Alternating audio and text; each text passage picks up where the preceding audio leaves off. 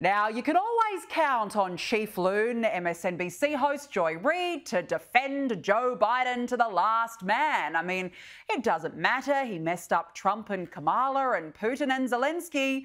Here's Joycey B looking out for her man. Yes, he did make a couple of gaffes and call people the wrong names, but, I mean, I do that.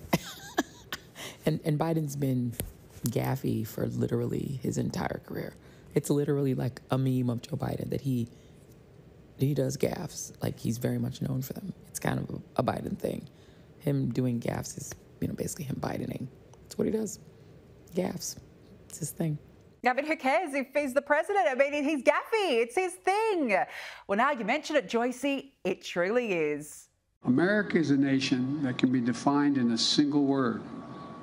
I was going to I signed the PAC Act into law. He had tied that fall. He decided to look. I shouldn't get into this. I'll lead an effective strategy to mobilize true international effort to pressure. We cannot get reelected. We cannot win this reelection.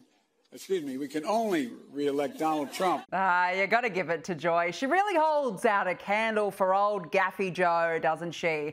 Joe should rub her head next time for good luck.